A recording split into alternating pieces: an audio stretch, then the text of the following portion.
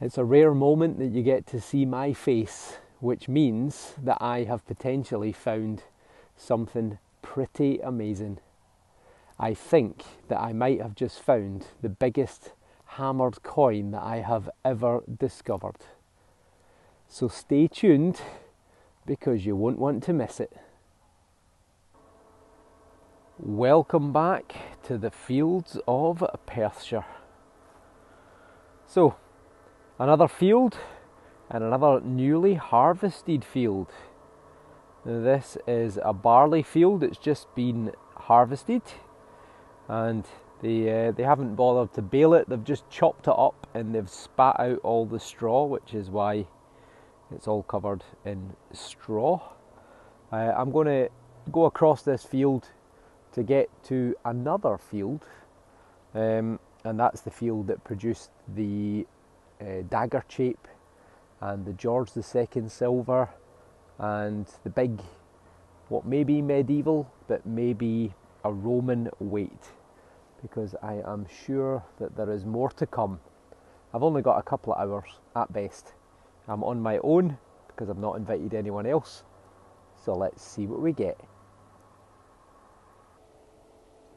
Again, we're in with a really quick signal in the first 60 seconds.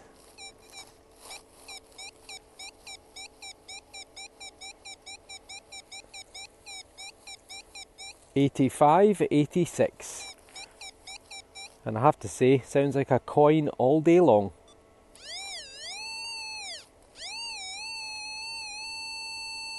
Let's see what we get. Well, so much for that one.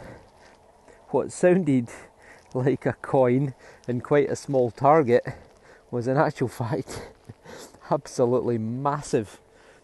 I found a pound, or about 450 grams of either copper or brass, or a bit of both. It's a tap. It's for irrigation. Obviously someone, the farmer, has been irrigating his crops and he has lost his tap. So, doesn't work. So, I'll get that weighed in for scrap. Oh well. It just shows you that a field is never done, because I'm 90 seconds in and I've got my second diggable signal. So it just shows you what a field with a plough going through it at 18 to 24 inches, 1.5 to 2 foot can do. A field that you've done to death. We've got a 89 to 90, and dare I say, it's either a coin or an irrigation tap. You know what I'm like, I always forget something, and guess what I forgot this time? My pinpoint probe. But it was an easy spot. It's a bottle top. I'm guessing probably a crimped whiskey bottle top. And I don't see any sort of letters or advertising on it, so I think it's a plain variety, but my guess is probably sometime between 1850 and 1950, but ultimately junk. This one coming through at a solid 66. It's either going to be a bit of lead, a button, or maybe a spendable, but let's find out.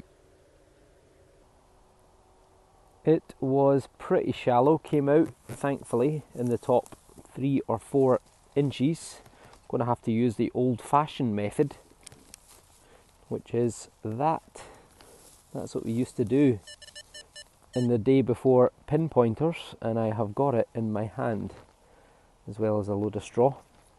It's not in that hand, so somewhere, there we go, it's right there. It's not there because it's there, and we have got possibly a coin. We have It's a 2p. It looks like it could be Elizabeth II, the present Queen. Oh, it's actually a 10p, not a 2p. Look at how quickly they corrode. So this was bright silver when it was made. 10 new pence, or words to that effect. And Elizabeth II, by the grace of God, Queen of the Britons, Defender of the Faith, but no Empress of India, because they gained their independence in 1947. And I could spend this, so maybe I'll go and treat myself. Excellent. We have another signal, signal number 3.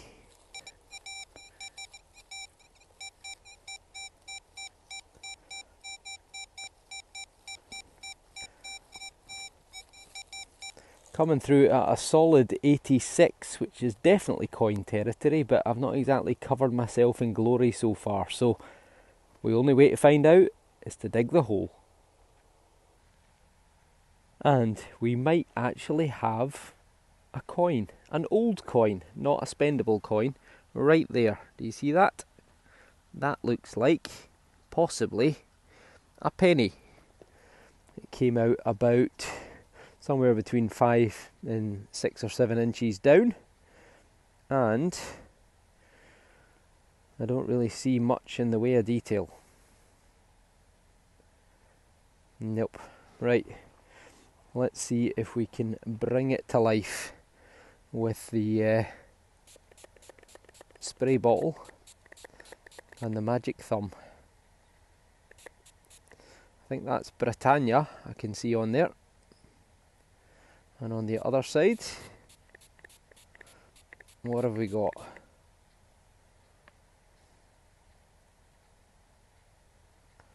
Could be a head. It is a head facing to the right hand side. It's Edward VII, Bertie. Right, let me give this a wee rub-a-dub on the trousers and then get the bendy thumb on it and bring it to life. Okay, so we've got Britannia, and at the bottom we've got the date 1906, which is kind of halfway through the reign of this man, Edward VII, Bertie, or Teddy was also some people called him, but Bertie was his favourite nickname. It is Edward VII, the son of Queen Victoria and Albert, Prince Albert, and he was he ruled from 1901 until 1909 or 1910 roughly. He was the Playboy Prince. He smoked 400,000 cigarettes. No, sorry, he smoked 40 cigarettes and 20 cigars or thereabouts per day. I think every time I say it, I increase the number of cigarettes that he smoked. But either way, he smoked a lot of cigarettes. He was a Playboy Prince. He had many a mistress. He waited 60 odd years for his dear mama, Queen Victoria, to die. And he wasn't even on the throne for a decade. So he's one of the rarer coins that we find, but always nice to see him. Brilliant. This one was a little scratchy signal, came through in the sort of lower 50s to mid 50s, and it's a little bullet, it's a little lead bullet. You can see the ring mark round it, from a .22 calibre, like a rimfire sort of rifle. Not particularly old, probably less than 50 years, but it is the best find I've had in the last half an hour or so. I've managed 2 tin cans and a couple of tractor related items and a ring pull. So we will keep on trucking. Another good signal.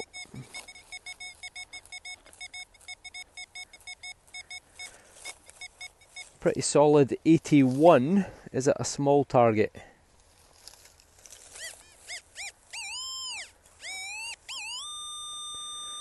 Seems to be a very small target, so maybe we've got a coin again. Let's see.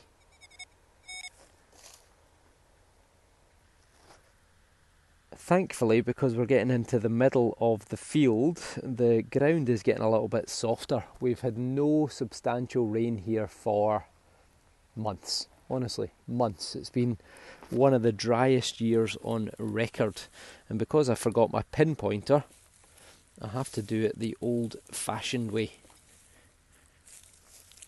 This is the way I used to have to. This is the way I used to have to check my. Oh, I can see it already, right there. Look.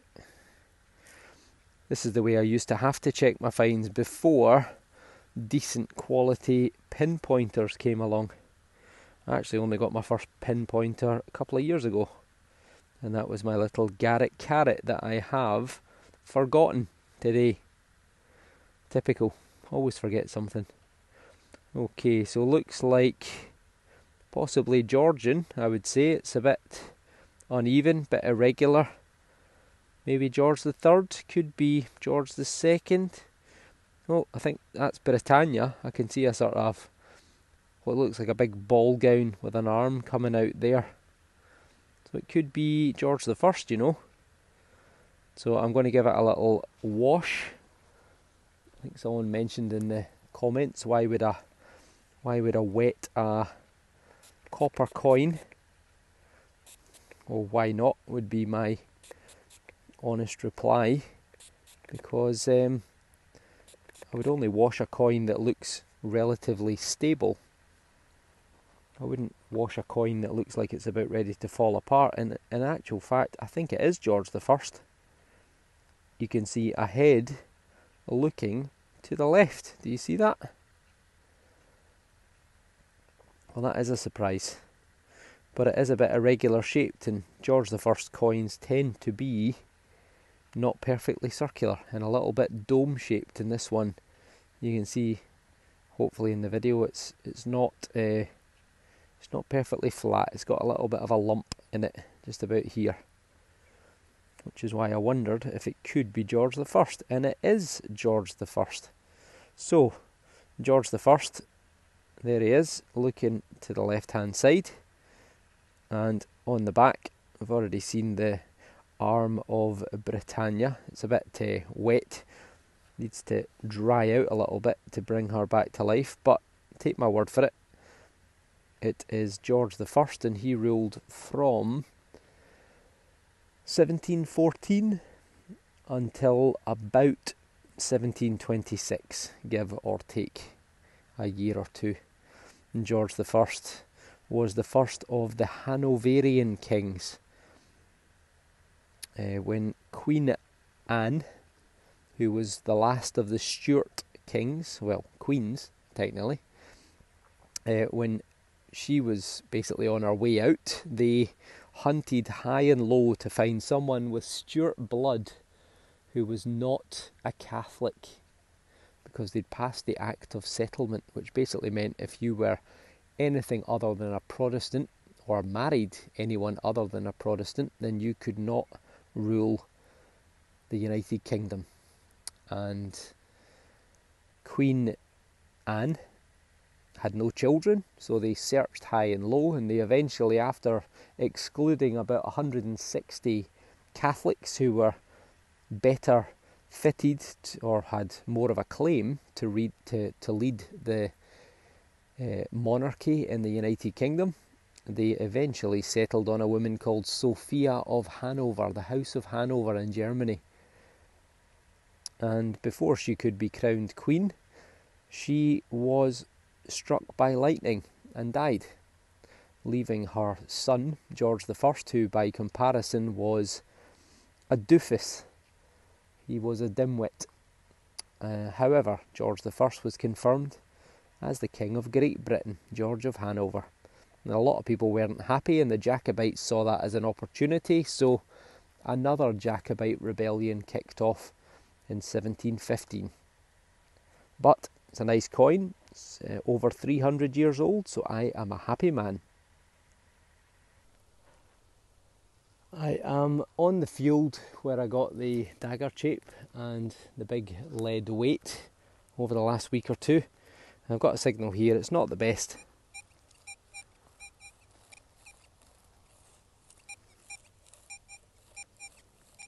Coming through at 87, 88, but it isn't great, but I'm going to dig it anyway, see what we get. It's a rare moment that you get to see my face, which means that I have potentially found something pretty amazing. I think that I might have just found the biggest hammered coin that I have ever discovered. So stay tuned, because you won't want to miss it. Why is it that the best finds always seem to come just as you're running out of daylight? Now look at the size of that hole that I've just dug. If I had a pinpointer, then I would show you how deep it is. But, you know, I've got pretty big hands and it's a hand and a half deep. I'm guessing 12 inches. Could be 13, could even be 14. But do you see what I see? Right there. That is, I believe, a hammered coin. I think it's a hammered coin. It's definitely silver, but I think it's hammered, and I think it might just be the biggest hammered coin that I have ever found. A faint signal, you saw it, came through somewhere in the 80s, I can't even remember where now. I almost didn't dig it. If it hadn't been for the fact that I probably haven't had a signal in over half an hour, then I might have just walked on by. But I dug it and I can feel the weight in it already. I've had to put the flash on because it's getting so dark. It's getting so dark, and look at the size of that. I can feel the weight in it, and look how thick it is. If this is a hammered coin, then it is a monster. Oh, I think it is. I think that is a hammered coin. I think it is a hammered coin. I don't think it's milled. I think it's hammered. Right. Thank God for the sunflower. Suntan lotion. Well done for everyone continually heckling me, telling me to bring it. That is 100%, that is a hammered coin. 100% hammered. That is a monster. Oh, look at that. The reverse is even better than the obverse. Oh my God, look at that. That is beautiful. Look at the size of it. It must be either half a crown or a shilling, I think, because it's massive. Absolutely massive. Right, let's get this last bit of mud off. Well, that might actually be a stain. Right, I can see letters. I can see detail on the back. Look at that. That is a shield all day long. Please be Mary Queen of Scots. Right. I'm going to give this a rub-a-dub off camera and get back to you. It is a whopper. Look at the size of that. It is a massive silver coin. It's English. I think it's a shilling, which means it's 12 pence. Posve deum advoterum meum, I think is what the Latin is round the side. And it means something like, I have made God my helper. In the centre, you've got a shield. You've got 3 lions, top right and bottom left. And you've got the fleur-de-lis, the flowers of the lily of France, bottom right and top left. And on the other side, you can just about make out a head looking to the left-hand side, and the words Eliza, which is Elizabeth. In fact, it's Elizabeth with a B. Elizabeth, DG, de Gracia. And then it says ANG, England, FR, France, ET, and that bit there's worn, but it would say Hibernia, which is Ireland. And then lastly, Regina, which is Queen. So Queen Elizabeth of England, France, and Ireland. And that is an absolute beauty. Look at the size of that coin. It is massive. Absolutely massive. And I've just dropped it down the hole. It's not like me. So I have made God my helper, or words to that effect. And 3 lions of England, 3 fleur-de-lis of France. She ruled from something like 1558 until 1603, and most famously of all, in the, I'm going to guess, 1587, she had her own cousin, Queen Mary, Queen of Scots. She had her head chopped off after keeping her prisoner for almost 20 years, or about 20 years. But Mary, Queen of Scots, had the last laugh, because she, or at least her son, James VI of Scotland, who had been King of Scotland since about 1567, he became King of England. He became James I of England in 1603, when Elizabeth died without children. And look at the size of that coin. Why do I always find the best stuff right at the end, just as it's getting dark? I can't believe I wasn't going to dig that signal, and I only dug it because I hadn't found anything for half an hour. Just goes to show you, the only way to find a good signal, or to find out for sure, dig the hole. I'm sorry for having to use torchlight to film it, but it's got that dark that quickly. It's gone 10 o'clock at night, and I can't believe it. I cannot believe that signal, which you all heard, it wasn't the best. Okay, the numbers were good. It was somewhere in the 80s. I think it might have been 85 or 88. I can't even remember, but look at that coin. Look at the size of it. It's not been clipped. Barely been clipped. A couple of slithers. Such a shame that the middle is worn, but they often are, because people used to rub them, especially if they were ill. They were basically expecting the royal, the queen or the king, to make them feel better, which is often why the middle of the coin is far more rubbed than the outside edge, because on this edge you can see how good the letters are. Very, very clear. And on the back, I'd say the back's even better. I can make out most of the letters, and the shield in the centre. So definitely the back is better, but look at the size of that coin. The weight in it is incredible. It is such a chunky coin, really chunky. I am over the moon with that. Absolutely delighted. So thank you all for watching. I'll come back to you if I can date it to a specific period in in Queen Elizabeth I's rule. If you have any idea in the comments, let me know. And if you don't already, then give me a subscription, give me a like, and I will see you on the next dig. Thanks for watching.